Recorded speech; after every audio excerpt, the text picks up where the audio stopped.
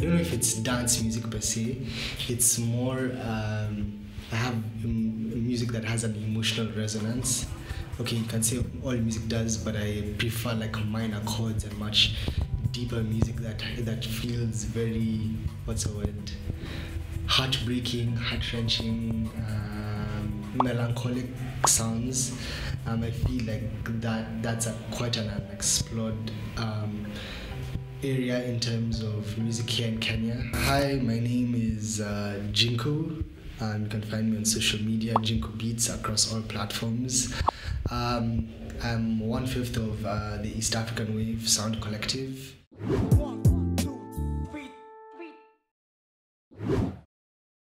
EA WAVE has, in essence, been 5 people doing their own thing, but housed under one entity.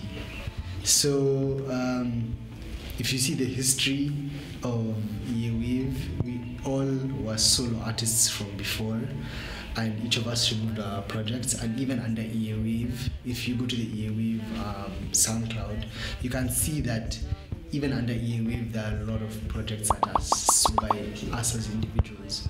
So one thing I want people to understand is when you're as a collective, we also allow the people within the collective to be individuals in themselves, yeah? So they can remove their projects, but it's all housed under one block. I think EA WAVE does represent Africa by the fact that we're African.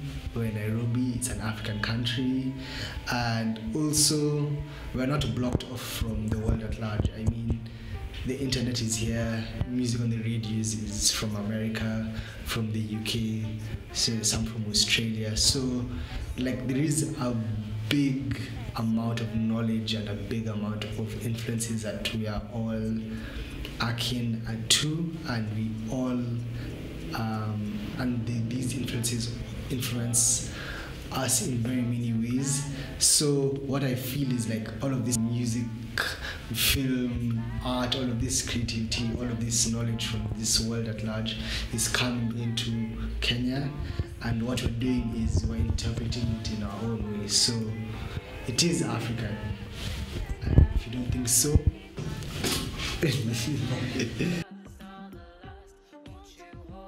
Spotify playlist in June was really necessary. I think Spotify is a great platform, and it's sad that it's not here in Africa, but outside of Africa it's a platform that's very easily accessible, and streaming is right now the center field for music consumption. So that playlist was just saying, this is Nairobi, this is who we are, this is the type of music that we make, and we want to take part in the greater scheme of things in the world that consumes music and the world that we live in. And I really hope that more Kenyan artists join Spotify, and the Spotify then will send a plea to Spotify to be like, finally, please come to East Africa. So that playlist was just a start, and I'm really happy with a lot of the people who are in that playlist. Some of them are my peers, some of them are members from my collective, but it's really good that a lot of people are getting the attention that they deserve. Dust is not essentially my first solo project. I had done one before called Amadeo. That was my first initial project, and that was quite scary getting into the creative industry here in Kenya, because it was a very experimental record, and it was more electronic and more housey, because I was at that time very much inspired by Tomorrowland and the David Guettas and those type of people. So I really wanted to have my own unique spin on that sound. As for Dust, I feel like Dust is a project in which I've matured more, and it's more chill, down tempo, and it's now tackling very mature issues such as relationships, and also loneliness and also losing someone you love, and it has a much more bigger context to me personally in my personal life as well. So the energy for Dust came from there.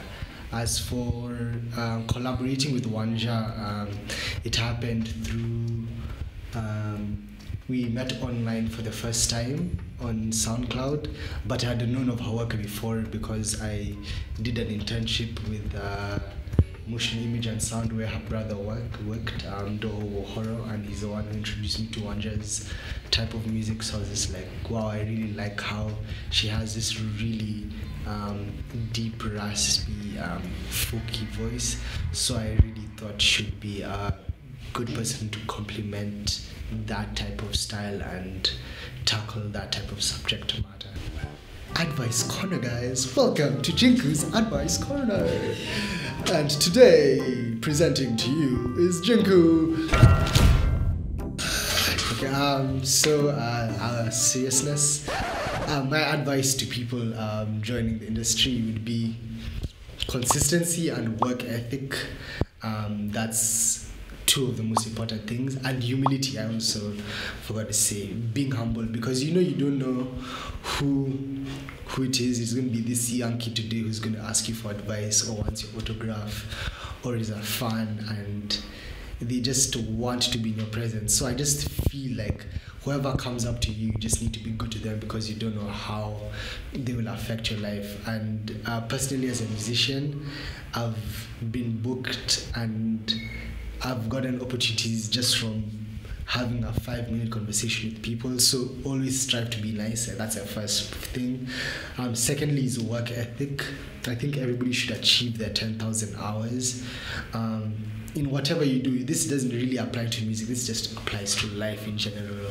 Your 10,000 hours has to be done. You have to put your craft into it. You have to become a specialist, and with that, when you have your work ethic, that allows you to perform better, allows you to be much quicker, allows you to be more efficient.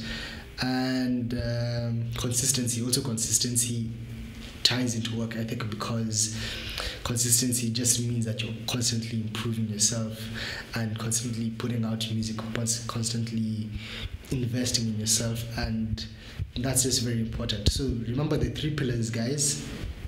What is it? Humility, hard work, and consistency. Thank you. I know the last one was very goofy.